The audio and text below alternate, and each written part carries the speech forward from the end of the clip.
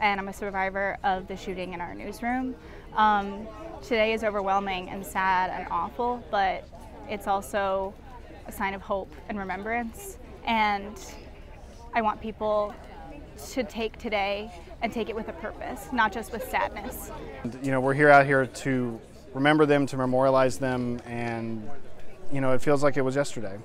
We're commemorating the 1-year anniversary of the tragedy that happened in our newsroom that took 5 of my family members. I think it's a special day because I want people to never forget what those 5 gave up. I came here today to remember 5 journalists who were slain a year ago in their newsroom, and especially to remember one of them, the mother hen of the journalists who were killed, Wendi Winters. I'm calling the White House every day until they award her the Medal of Freedom. She picked up a trash can and a recycling bin and charged a gunman with a shotgun. And that gave 6 people time enough to hide and survive. This was a senseless tragedy that took place a year ago, and it affected the entire community as well as our feelings about freedom of the press. So